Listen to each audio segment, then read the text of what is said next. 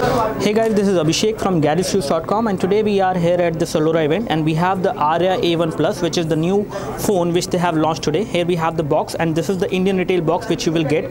This phone is going to be sold through Amazon.in, just like Arya Z2. This one is also going to be sold exclusively by Amazon.in, so you can only buy it from there. The price which is set for this phone is going to be 55,499, which is the introductory price. However, the MRP which is mentioned in the box is slightly higher, but you can get it for 5,499, which is a pretty affordable price for the kind of specification you are getting on this phone. So this is how the package looks like. The package looks pretty decent, I would say, and it is kind of maybe you can say a kind of a package made up of recycled paper. And at the back you have some specifications of the device mentioned over here, which includes a 4.5 QHD display. So you have a QHD display on this device, not a high definition display, and it is an OGF display which has full lamination as well, and it has pretty good viewing angles as well. You have 1.3 GHz quad-core processor on this device, which is MediaTek 6582 chipset, which is the same hardware which you get on the Android One as well. But this phone actually, as compared to Android One, has many advantages, including the memory, which is higher on this one, and many other things which are better on this one as compared to Android One, and which we will highlight in this particular video. Talking about front camera, the front camera is a 2 megapixel fixed focus camera. The rear camera is 5 megapixel autofocus camera, and it can also record high definition video. We have 1 GB of RAM on this device and 8 GB of internal memory, and it is a dual SIM phone. Both the SIM card slot will support 3G.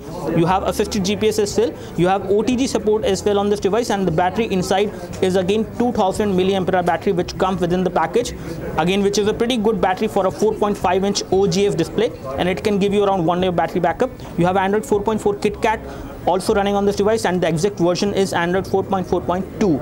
and let's take a look what we have inside the package. Let me just open the package for you and show you what we have inside. And the first thing which we get inside is the phone itself. This is the Arya A1 Plus. Again, we have already unboxed the device, and that is why I have removed the protection film. But if you notice that you have a screen guard which is also coming pre-installed on this phone, which is a very good thing, which the brand has actually done. The overall viewing angles of the display are also pretty good. You can see the display from extreme angles without any issues, and this is something which I like. The overall specifications of this phone for the price are good enough. Again, you will not get these kind of specification for the price in any other brand as of now, at least, but again, they will be closer to that. But this one is definitely has something better, including the memory, which is 8 GB, which we have on this phone. So we will take a look over the phone later on. Let's take a look what we have inside the package.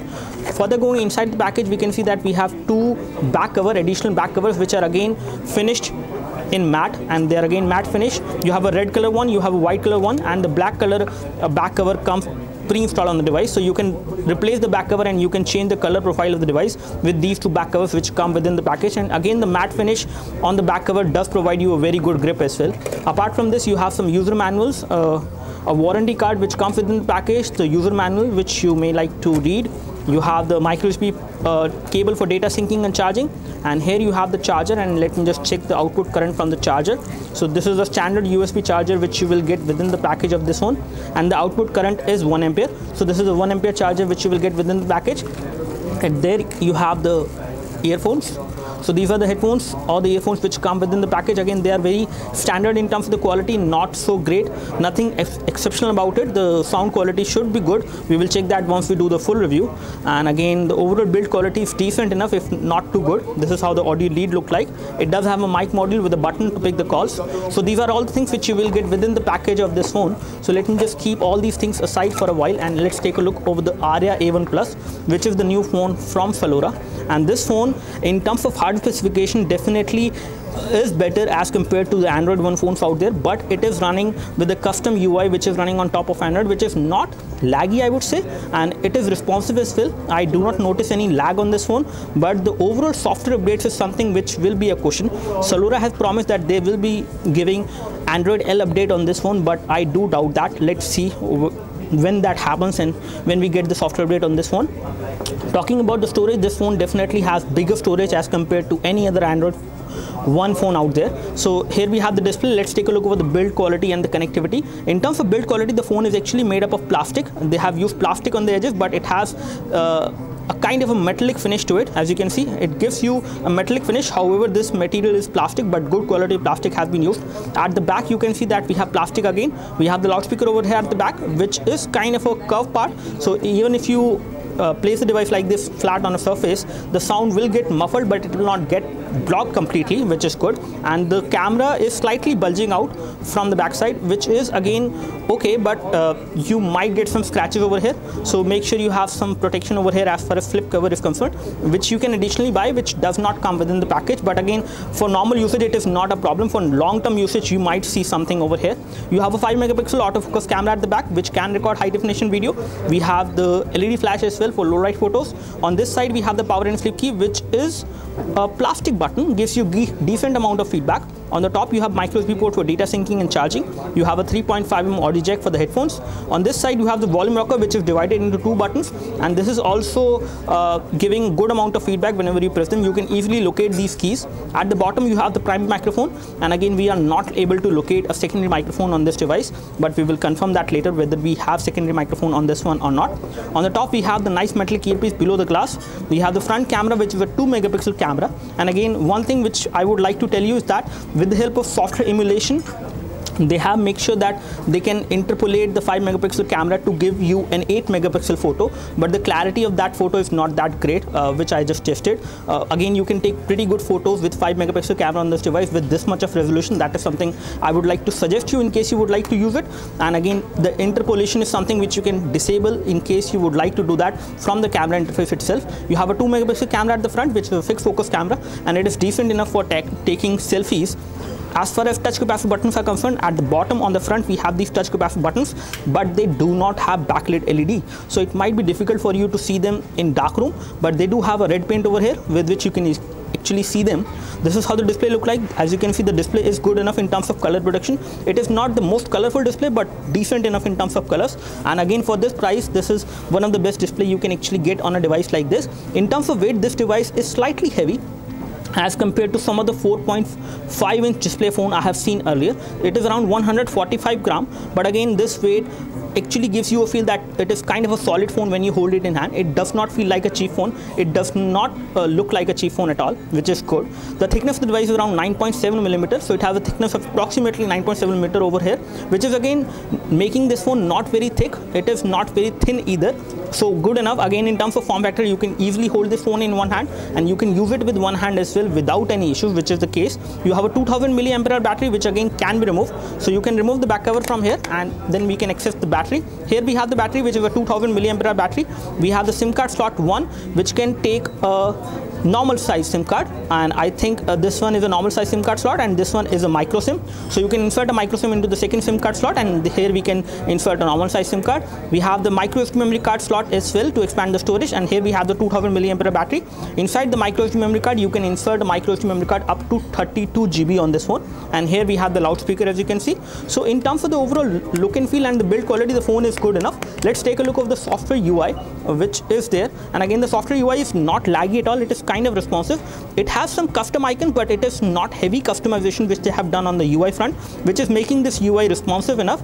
Here we have the phone dialer, as you can see, and you can easily dial a number. As far as video call option is concerned, you do have the option of making a cellular video call as well, which is a good thing. Apart from this, if we take a look over application which will come pre-installed, you have some Kindle application coming pre-installed, Amazon application coming pre-installed, you have FM radio file manager as well, which is coming pre-installed, you have OTG support as well, you have Play Store, and not many bloatware applications are coming pre-installed, which will give a lot of storage space on this device.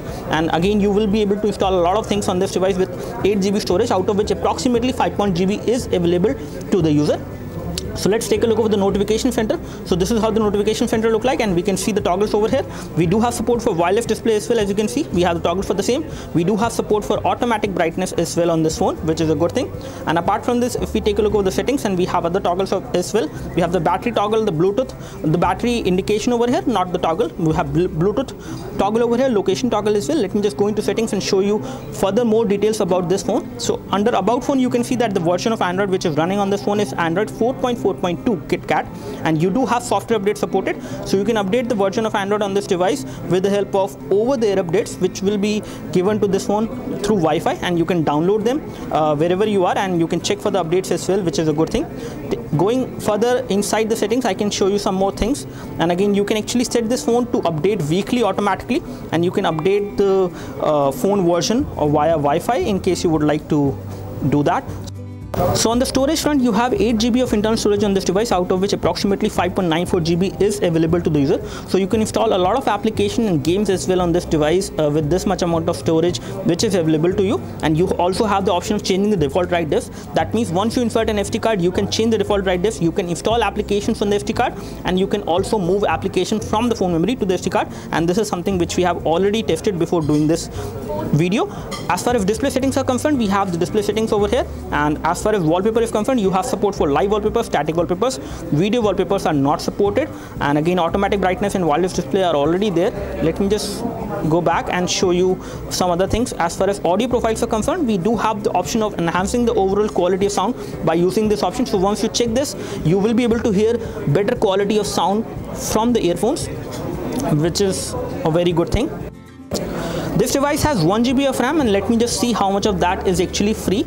So out of 1 GB of RAM, you get approximately 611 MB of RAM free, which is fairly good, and you can actually install high definition games as well on this device. Although the resolution is QHD on this phone, you can play some of the high definition videos as well at 720p, but 1080p videos may not get played on this device, and you can use third-party video players in order to play those videos. The resolution of the device is good enough. The 4.75-inch display it has a pretty good pixel density, I would say.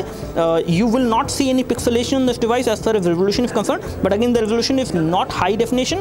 It is QHD resolution which you have on this phone, but again that does not cause a problem unless you read a document with large amount of text. You won't notice any pixelation on this device in day-to-day usage.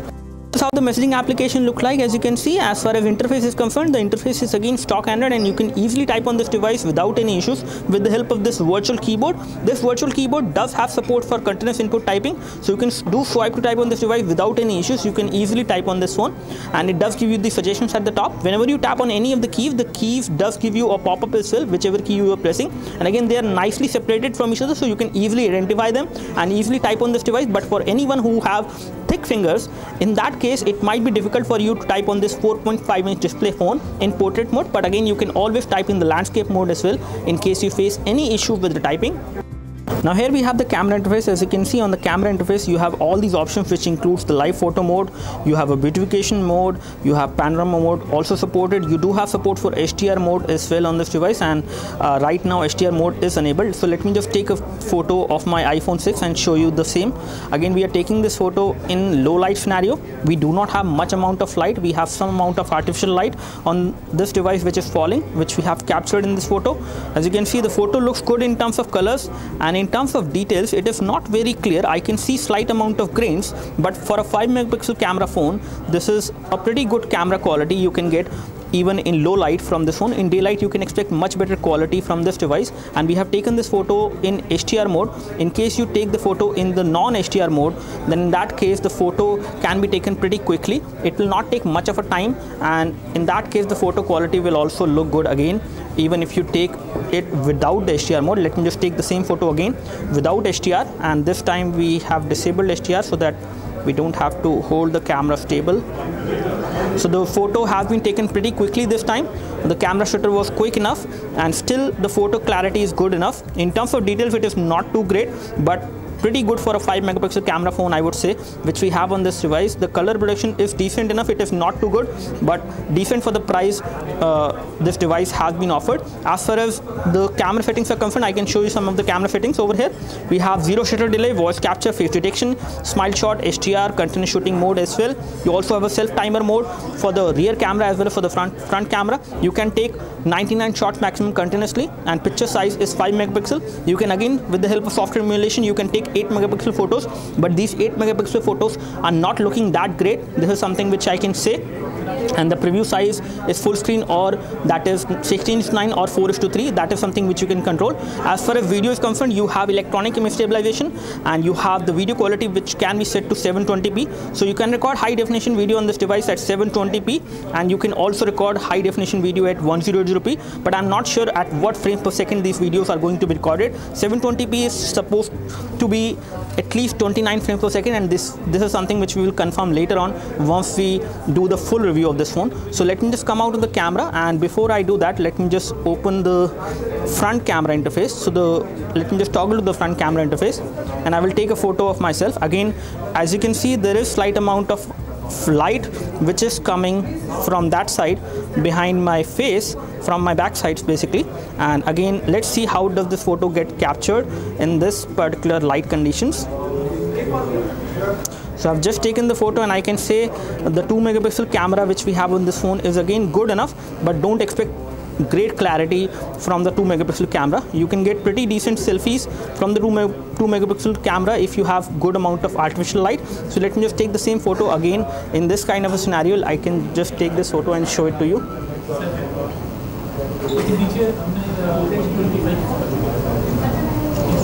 So we have taken another photo, and I can show you this one as of now. This one is looking better, even it had a lot of light coming from the back side, but still this photo is looking good. So front camera selfies are going to be decent enough for the price, and for this price the kind of camera they have given on the front can give you pretty good selfies, but don't expect too much of clarity in those selfie photos which you can capture from the front camera on this phone. So here we have Asphalt 8 which is installed on the Arya A1 Plus, and we are going to play this phone and show you the gaming performance of this particular phone. Let's see how does this game get rendered in terms of graphics, and how does this device handle this high graphic intensive game. So we are going to play the default round which we have, the first round, the classic one. So here we have the game loaded, and let's see how we can play this game and how smoothly we can play it. In terms of graphics, I do not notice any kind of lag, at least initially in the starting. Touchscreen is also responsive. All the gaming controls are accessible on the touchscreen, and there is no graphic lag which I can notice on this device while playing this game till now. Again, it is not running in the visual high graphic mode, but with default settings, whatever it is running pretty responsive.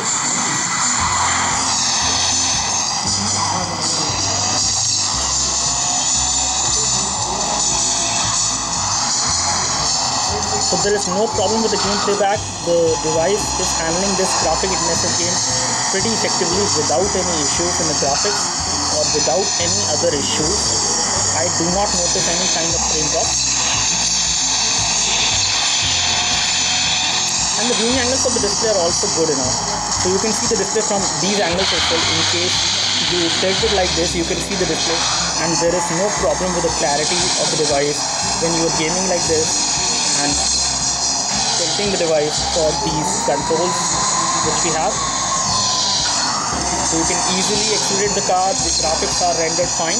I can notice slight amount of heating over here at the back side near the LED flash, but this heating is not much. But I have been playing this game for the last 5 minutes only, so I don't know what will happen if I play this game for the next 20 minutes. But the game is not lagging at all in terms of graphics, and you can expect pretty good performance from this device as far as gaming is concerned, which is a very good thing, even when this device is priced so less, that is 5,499.